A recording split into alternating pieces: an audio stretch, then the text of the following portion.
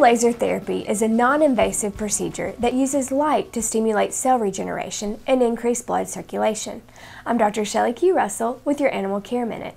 Often called lower-level laser therapy is a relatively new concept that is being used more frequently to treat dogs with arthritis, tendon or soft tissue injury, and promote wound healing.